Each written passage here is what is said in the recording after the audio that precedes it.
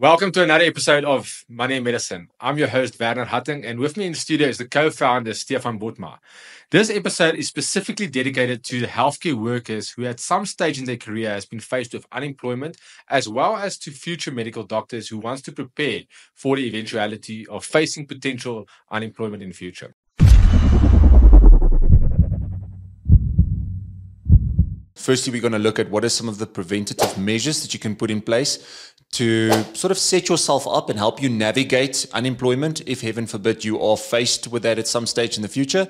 And then secondly, we're going to look at some of the components that you can implement, or some of the measures that you can implement immediately to help you lighten the burden in the event of unemployment. So Werner, maybe if you don't mind, let's unpack the first part and let's start with an emergency fund. I know that is a cliche, but why is an emergency fund so important, specifically starting day one as an intern? Stefan, so that's something that we put a lot of emphasis on. So especially when we meet with a new client, in terms of the strategy that we follow with them, is we always advise the client to first and foremost start with an emergency fund before they start with any other investment. We've seen over the last couple of years that there's a number of doctors that's unfortunate that does not have the security of getting placement after either internship, where there's some sort of delay in terms of placement of ComServe, and especially this year we've seen that there's many students, or let's not necessarily saying students, but where there's a lot of ComServe doctors that didn't get placement for being a medical officer. Yes, and I think an emergency fund is sometimes also a lot of people overthink what should an emergency fund look like. So, typically you want to approach like an investment firm, a wealth manager. I think what we've seen as something that works effectively is a simple savings account through your bank. Especially if you've partnered with a private banking institution, they offer savings accounts that is immediately accessible. The fees are virtually nothing. And it's something that can pay into like a couple of seconds. It's into your banking account. It's quite easy because you can also navigate your monthly contributions. You don't have to commit to a fixed contribution. So if you've got a month where things were a little bit leaner, you can actually allocate and just steer your surplus that is available in your account over into the emergency fund. And do that for 2 years, 3 years. You'll have a massive amount of money. You'll at least try to get to a point where there's 3 to 6 months of your monthly expenses put away for a rainy day. Now, I think the biggest mistake a lot of these doctors make is they think that if I can't put away, let's say, 1,000 or 2,000 rand a month, they don't do it at all. So they just leave it and they don't contribute at all. I think it's important to just put away something. Whatever you can put away, just put it away. Yeah. Because if you're not going to be successful in putting away, let's say, 3 to 6 months salary, putting away something is going to help you to a certain extent, and it's going to take away some pressure when that happens. One of the other mistakes, for the lack of a better term, that I see a lot of doctors make is they commit to long-term contractual agreements. Buy properties as an intern, which is not wrong, especially if property is part of your wealth creation strategy. But if you committing to a long-term asset commitment, repayment, whatever you want to call it, such as a property, then obviously you got to make sure that you can manage that risk in the event of unemployment. They also commit to, I'm using something as simple as a cell phone contract. If you commit to a cell phone contract, that thing will have to be paid. And the last thing you want, I think especially you can maybe elaborate on this as an ex-attorney, is judgments against your name, having a bad credit score. We've done a lot of work on credit scores and what it means.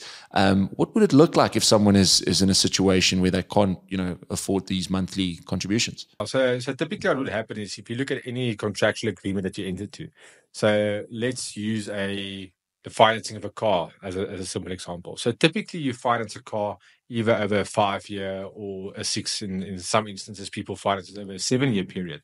The problem is you're committing yourself to repaying that car over that specific period. If you get into a situation where after 2 years of internship or after your ComServe in the 3rd year, you don't get placement within the government and you don't have that job security, the bank is not going to feel sorry for you. They're not going to pity you over the fact that you haven't, that you are unemployed. Yeah. You are still going to have to be able to repay the car installment. So typically what would happen is if you default on that car installment, they're going to send you a letter of demand. They're going to tell you, listen, Mr. Client or Mrs. Client, you are in default. You've missed an installment. we're going to take a double debit in the month thereafter. And if you continue to fail to repay that repayment commitment, at some stage they're going to hand it over to an attorney. Now, that's what you want to avoid, because once they hand it over to an attorney, the attorney is going to institute legal action against you. And if you fail to, for instance, defend that legal action successfully, which is in a lot of cases actually the situation, because it's very expensive, they're going to repossess your car. So they're going to come to your place of residence, or they're going to come to your place of work if you find employment at a later stage, and they're going to take the vehicle back from you. The problem is they're going to sell that vehicle on auction at a minimal cost, okay, just to get some of their money back, and you will have a judgment against your name. Now, that's going to affect a lot of things. As you know, it's going to affect the credit score. It's going to basically affect your entire financial portfolio going forward in that regard. Okay, so the opposite of obviously, not going into too many fixed commitment contractual relationships is flexibility. And something that I normally recommend, especially when we start working with interns, is always look for investments, insurance type of products that offer that form of flexibility. I'm using a simple example. Some platforms offer you 1, maybe 2 premium holidays on a long-term investment. So if you've got a retirement annuity with company A, and first of all, if you need to apply for a premium holiday, in my point of view, I think you're already in the wrong vehicle. Your new generation linked sort of, they call it like LISPs, or investments that is fee based, very, very flexible, as you can literally just seize those premiums temporarily. So, or you can just stop it for time being, and then by the press of a button, or by the just authorization on your online platform, you can literally just reintroduce your premiums. So most of the call it the all generation retirement annuities long term, you have to apply for a premium holiday, which is, if you do it more than once or twice, you'll then have to make that policy unpaid, or that investment unpaid, which is, or paid up is another word they use, and that can then lead to penalties. So very important to look at flexibility. I think from an insurance perspective as well, you do deal with some companies that don't allow a premium holiday on all your products. So, for example, what they'll do is they'll offer you a premium holiday on your life cover, but not on your income protection. So also make sure that when you enter into that agreement with that company, that you ask them, what does the extra strategies look like? I know a company, not to name any names, but there's some companies that offered like financial support in the form of some of their bonus structures, or in the form of some of them of their profit share remuneration, where they could actually support you and guide you through tough times, which is a phenomenal benefit. So this is very, very important when you enter into agreements, is to make sure, what is my exit strategy? Do I have flexibility in the financial services industry? Definitely. No, I can't agree more. And we've seen it. I've seen it this year. And a very important thing to ask the financial advisor that assists you with your portfolio is, how long does this benefit need to be in place before I can actually apply for this premium holiday? Yes. Because I just recently a client reached out to me. So we took over the portfolio, and she had a benefit with a specific company in place. And when we wanted to assist her with a premium holiday, the benefit hasn't been in place for 12 months yet. And they came back and they said, but the benefit needs to be in place for at least 12 months before she can apply for a premium holiday. Another thing that we look into, especially, I always believe in proper planning prevents poor performance, is to continuously try to stay ahead of the curve. What preventative measures can you put in place? And self-development is paramount as an intern. And some of our clients do postgraduate qualifications. What does that look like? And what does it look like practically? How can you continue to improve yourself just to outwit your peers, competitors, people in the market, to make sure that you can actually secure the jobs in the future?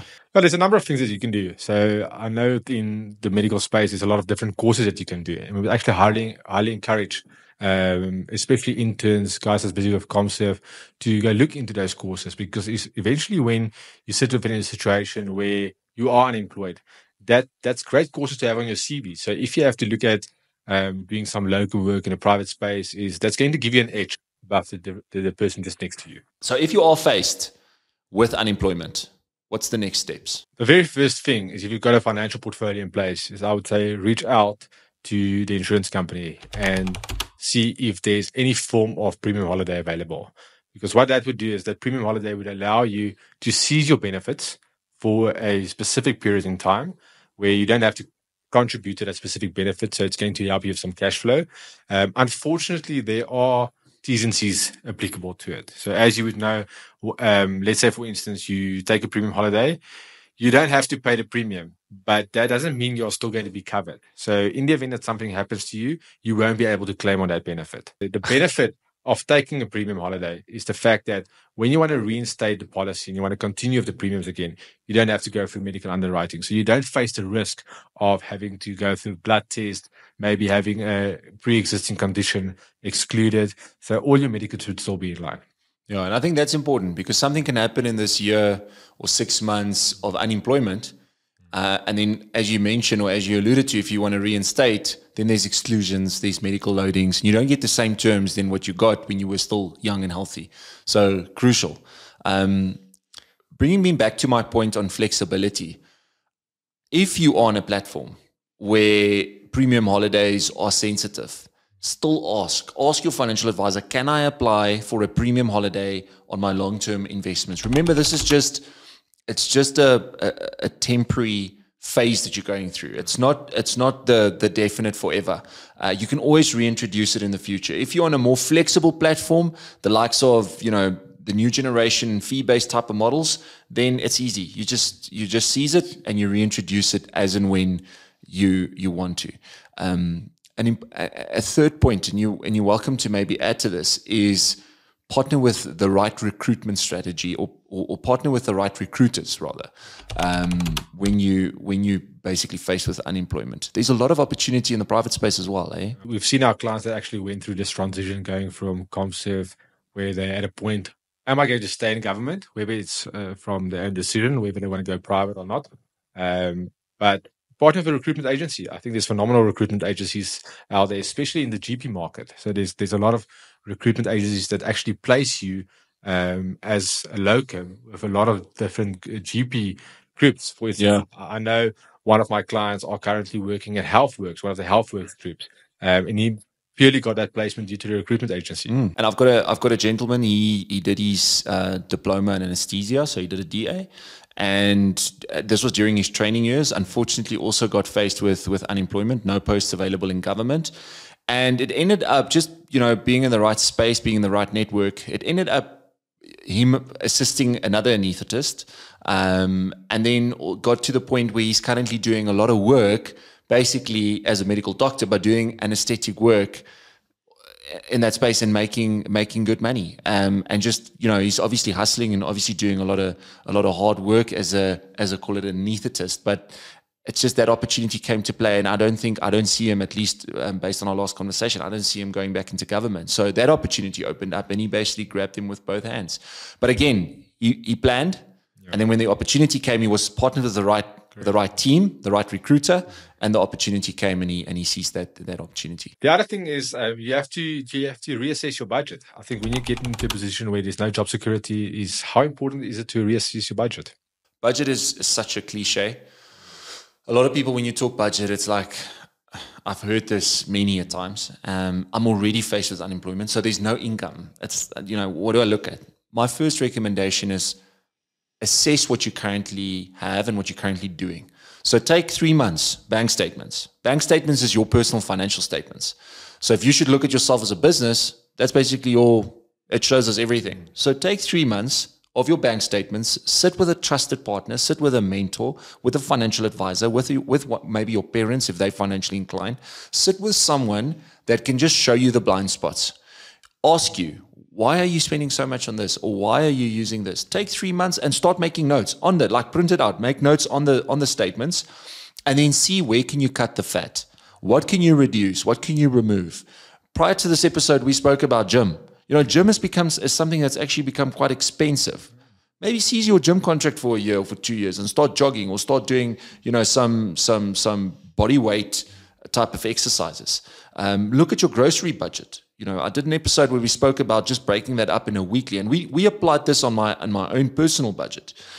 What we did is we went from a monthly budget on groceries to a weekly budget. It also helps you to get those small victories. If your weekly budget is whatever, 1,500, 2,000 Rand, and you make that 2,000 Rand for the week, there's something in it, that emotional victory that I was within my budget. And it helps you to, if you went slightly over, to then say, well, I need to trim it down in the week to come.